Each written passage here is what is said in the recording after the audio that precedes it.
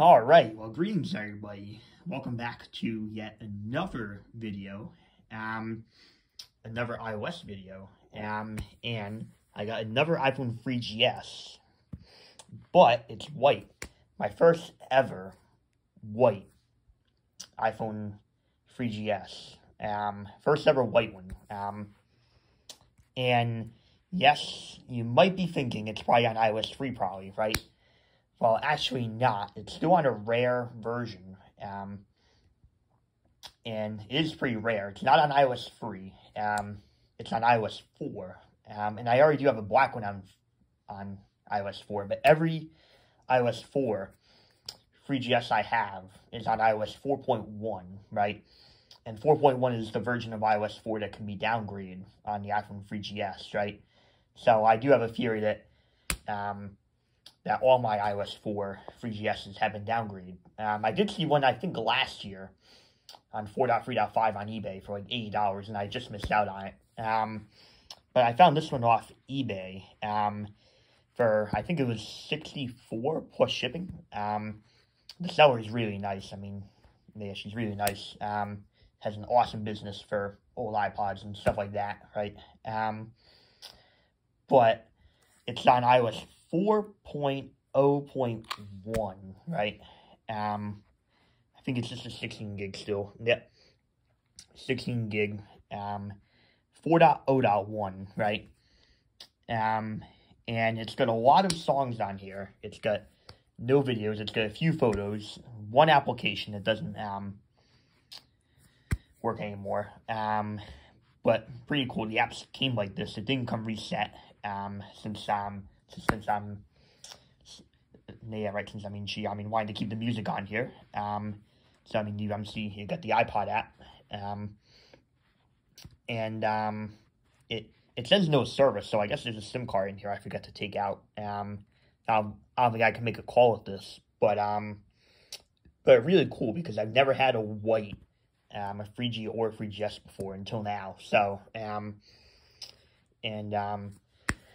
pretty cool. There's a lot of, and I have a theory that this iPhone was never used for more than a year, and it wasn't used past July of 2010, because when I was looking through the call logs and some other evidence, some email, other stuff, I'm not going to show it just because of privacy reasons, but every time I get a lot of these old devices, I don't get why people just don't reset their devices, but in the call logs and email, it says, was last used July 18th or something, 2010, and 4.0.1 was the latest iOS at the time. So and then they probably upgraded to the iPhone 4, and I'm assuming because that's when the iPhone 4 just launched. So I think it launched June of 2010, of 2010. So so there we go. And then I'm not sure if obviously she was the original of this, or she just found it and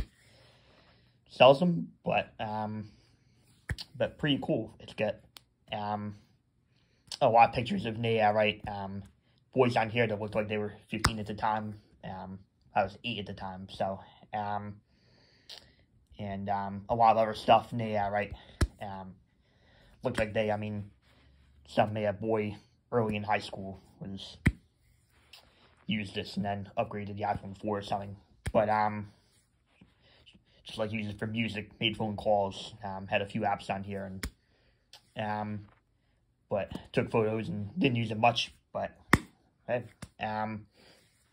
but a pretty cool device. As I said in a video I did last week showing off my 3GS on iOS 3.0, pretty much these are still pretty good for using as a calculator, right? An iPod, of course, right?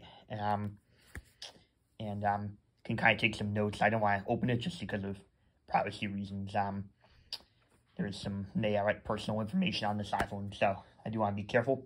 But it's pretty fun to play around with. I tried signing into the App Store. I actually have another crazy video coming out right after this one about how to maybe download some old apps on iOS, I don't know, 4 through 8 or something.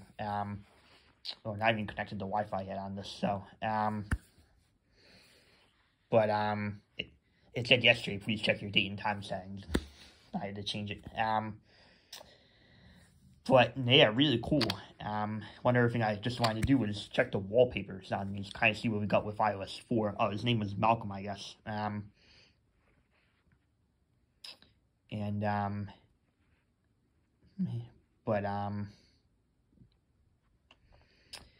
of see what wallpaper we have.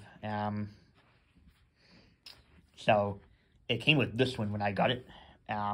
Just kind of camouflage pink one.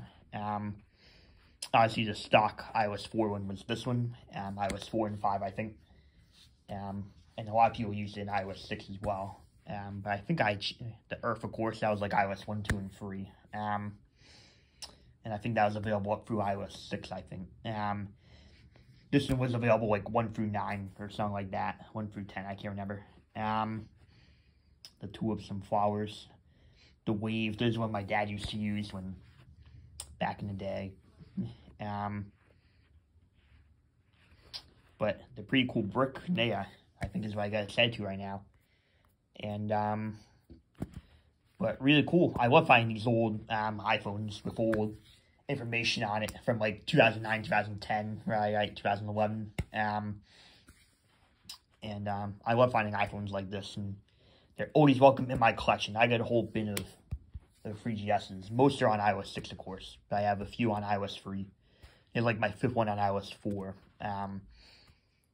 I only have one on iOS 5, surprisingly, and those are pretty easy to find. So,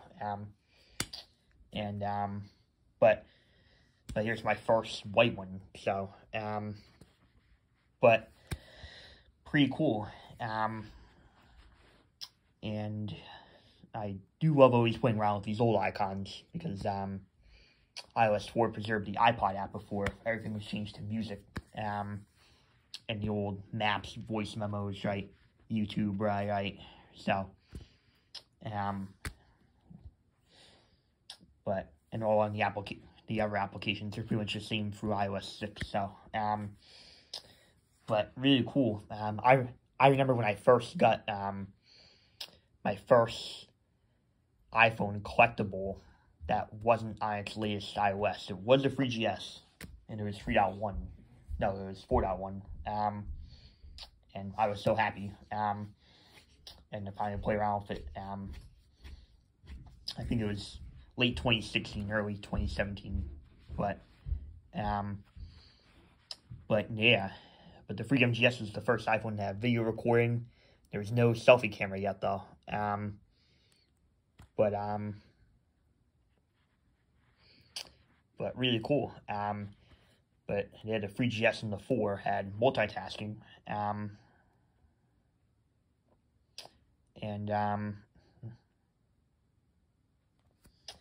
And there you go, a really cool device to play around with. And as I said, I got this for, well, I don't know, I did pay a lot for it, but I mean, you can find 3GSs for like 20 to 30 bucks at most, and I think I got one for like 10, and I gotten some from free from the recycling bins at my local Target too in the past too. So, some are functional, some are non-functional. I got a lot of non-functional stuff over there, but really cool. The 3GS definitely, I think the iPhone 4 definitely takes number one. If I grab one of my iPhone 4s here, here's my white one that's downgraded, the 4.3.5. I might do a comparison with my non-downgraded white iOS 4 one with this white 3GS. We'll see. But yeah, this time a device I tried selling on eBay and it didn't sell for much, so I didn't sell it. And I'm like, might as well just keep it in my collection. And yeah, right, even though it's downgraded and right, but actually not in my collection, outside my collection. But I have it with my non-functional devices. But yeah, but I think this design definitely takes number one. But it's probably dead. But yeah, the 3GS I think definitely really cool, just because it's nice and retro. I mean, right, and definitely some nostalgia. Came out in 2009, so I was 7 at the time. So, but a really cool device to play around with. You just could use one finger, and yeah, but yeah, so I think that's all I have for this video again, and I'll see you guys in the next one.